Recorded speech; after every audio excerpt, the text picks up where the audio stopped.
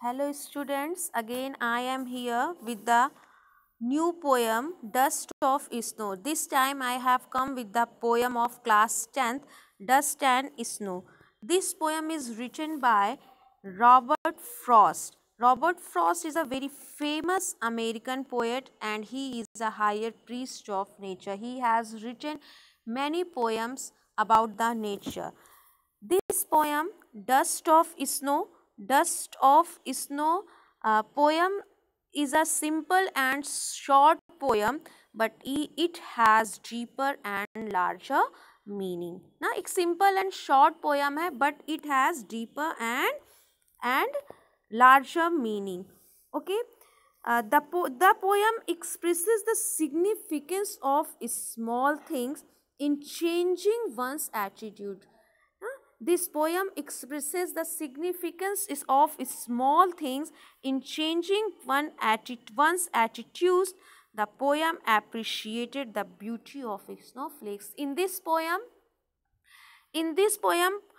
poet expresses the significance of small things. How a small thing is very important, and a small thing can change, can give a big turn to our life, can change our life, can change our attitude, can change our thought, can change our attitude towards the life, and it can give a big turn. Now, it can be a big turning point of our life.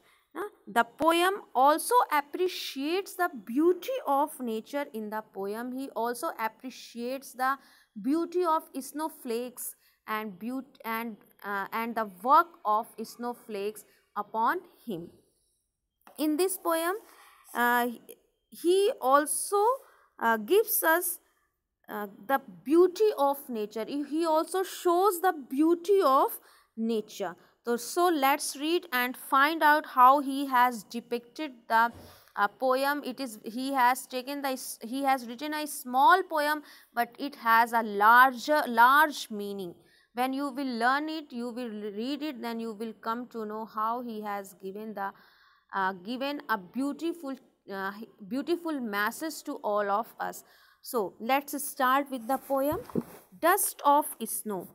Dust of snow means, dust means particles. Particles of snow means snowflakes. Snowflakes means जो छोटे छोटे टुकड़े होते हैं ना, small pieces, that are called snowflakes. The way a crow shook down on me the dust of snow from a hemlock tree. Hemlock tree.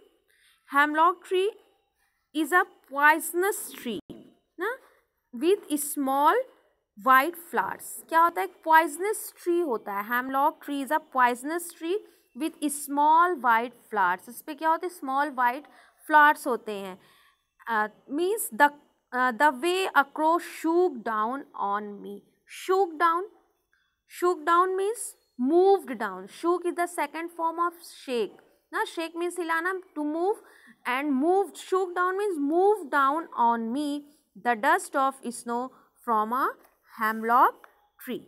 A dust of snow from the hemlock tree. Hemlock tree से उसने क्या गिराया? When she moved the hemlock tree, then some parts of dust of snow, some flakes of snow fell upon me. You see in this passage, there are two passages in the poem, and each passage is made of 4 lines, and this poem is totally made of 8 lines. So you can see in the first paragraph that poet has depicted bird, crow and tree, hemlock. But if we read the poetry of other poets, and we read the other poem, then we can say no one has taken the example of crow and hemlock tree, because they have crow is associated. It gives an idea of death and fear. Crow is associated with dark and black and death and fear. तो crow हमें क्या symbolize करता है? death को, fear को, darkness को, means sadness को. And hemlock tree poisonous tree है. It also gives us the darker part of life ना, ये भी क्या सिंबलाइज कर रहा है, dark side of life symbolize कर रहा है। तो जो भी अदर पोएट होते हैं, other poets are always, if you go to the other poets poetry, then you will see that they are using the beautiful birds like nightingale, dove, skylark. They are singing very beautifully and their voice is very beautiful, and they are using trees like maple tree, pine tree. Now they are using maple tree, vine tree, oak tree, gulmohar tree and many other more trees, but they all are not giving crow and example of crow and hemlock, because they are showing the darker side of life. They are giving us negative negativity of life ना, ये show करें negative things. तो इनको क्यों poet ने depict किया है, क्यों इनका एग्जाम्पल लिया, क्योंकि in the first para he shows the sadness ना, ही shows the distress, sadness, regret, so he has taken the example of crow. क्यों? क्योंकि वो फर्स्ट पैरा में सैड है, वो अपनी सैडनेस दिखाना चाह रहा है, अपना डिसअपॉइंटमेंट दिखाना चाह रहा है, अपना रिग्रेट दिखाना चाह रहा है। He wants to show sadness and disapproval of life, so he has taken the example of crow and hemlock tree. तो क्या कह रहा है, the way a crow shook down on me, जो वो एक वे था जिस तरह से when I was sitting in under the hemlock tree, then and that tree, when I was sitting under the hemlock tree, and that tree was full of snow, because it is a winter season, and he is an American poet. Robert Frost was American poet, and there in America you can see their weather is very cold, and because of coldness there were snow on the tree, and he was very distressed, very disappointed, very sad. So he was sitting under the hemlock tree, वो hemlock tree के नीचे बैठे थे। then he saw, then a crow came and he also sat on the hemlock tree, and when he sat, then he moved the branches of tree, so the snow which the tree was covered with the snow, and snow fell on him, some snow fell on him, the dust of snow from a hemlock tree. The way crow shook down on me the dust of snow from a hemlock tree ना, तो उस hemlock tree से जो dust of snow मेरे ऊपर गिरी। Now come to the second para, and उसने क्या किया, उसने जब वो ब्रांच को हिलाया, when he move the branch, some flakes of snow fell upon me. He has given my heart a change of mood and saved some part of a day I had rued ना, rued means held to regret ना, means regret means repent, regret means repent means पछतावा ना। तो that action of crow has changed my heart, it has moved my heart also ना। क्या कह रहा है poet, has given my heart a change of mood, the action of crow, this action of crow has changed the mood of my heart, has changed the attitude of my heart, the way of my heart, the thinking way of my heart। जो crow का वो action था और जो वो उसने snow मेरे ऊपर गिराया, जो स्नो फ्लेक्स जो मेरे ऊपर आए, उस स्नो फ्लेक्स ने मेरे हार्ट को चेंज कर दिया। it has soothed and refreshed my heart, it has given a change to my heart and saved some part of a day I had rued, and it has also saved some part of my day which I had to spend in regret, in repent। और उस दिन के उस part को उसने मेरे save कर लिया, जो पार्ट, जो दिन का, जो मेरे डे का जो पार्ट था, जो मुझे सैडनेस में और रिपेंट में और रिग्रेट में एक्सपेंड करना था, उस पार्ट को उसने सेव कर लिया। क्यों ऐसा कह रहा है, because poet was earlier sad ना, his heart was full of sadness, and he was sitting under the hemlock tree, and he was repenting there, he was very regret, he was repenting on his work, वो अपने ऊपर पछतावा कर रहा था, बहुत sad था। he was very sad for his life, अपनी लाइफ के लिए बहुत सैड था। he was sitting there, and when a crow has came there on the tree, and when he has moved the tree, some flake of snow fell upon him, and then that snow which was very cold, snow क्या करता है, snow coldness को represent करता है ना, that coldness when that snow has fallen upon him, it has given a big change to his life, it has given a big change to his heart. Now he became happy. He was no longer sad. He became happy because now it has changed his mood. तो वो snow flake जब उसके ऊपर गिरा तो उसने उसके mood को चेंज कर दिया. अब वो सैड नहीं है, बल्कि अब वो क्या हो रहा है, अब वो तो उसके अंदर पहले क्या थी, ही before that he was full of negativity, but अभी क्या है, वो पॉजिटिव, अब उसके अंदर पॉजिटिव थिंकिंग आ रही, पॉजिटिव थॉट्स आ रहे हैं ना. He is taking the life in positive way ना. The shower of snow flex from the hemlock tree is the shower of the snowflakes from the hemlock tree has changed himself very deeply. उसने change कर दिया है उसकी life को. उसने it has gladdened his heart. उसके heart को उसने glad कर दिया है ना.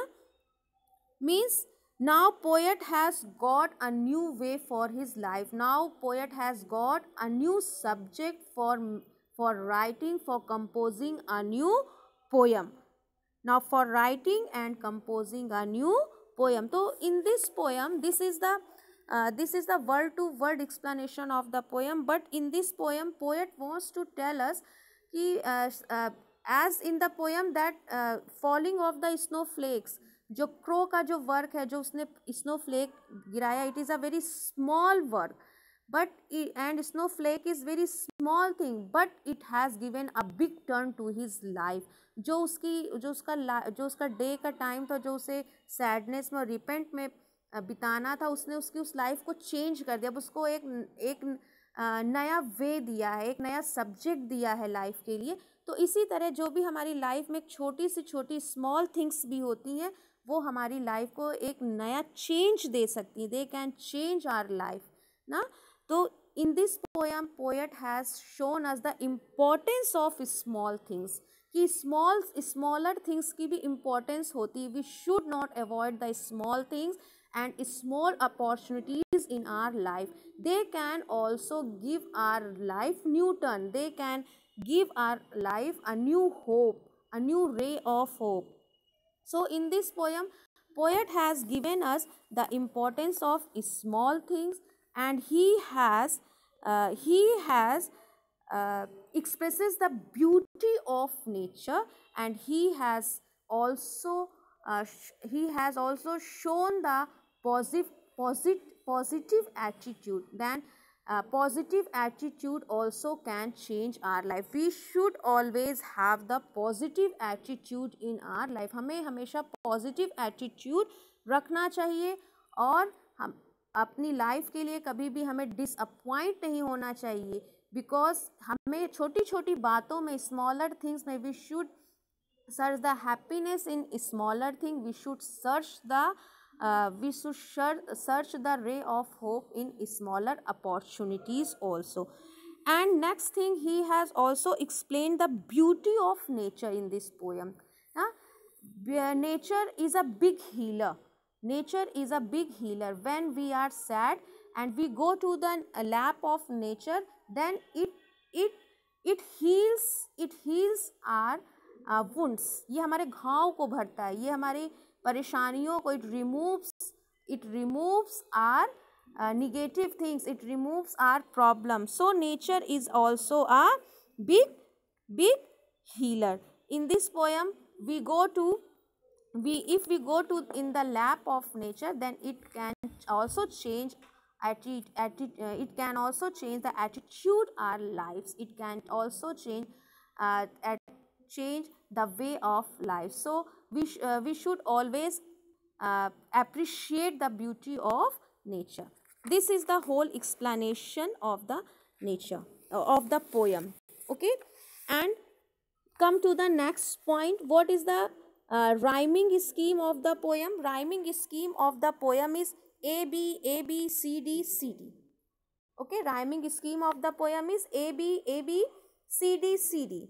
And which figure of the speech he has used in the poem? Figure of speech he has used the alliteration. What is alliteration? You know, repeating of the same letter again and again in the poem, in the line. As see, the line has given my heart, has given my heart, H used two times, then it is alliteration. And the second, and showed some, and saved some part, sorry, and saved some part. Now saved some part means, say S and S, saved and some, saved some, SS is repeated two times, then it is here poet has used the alliteration, figure of speech.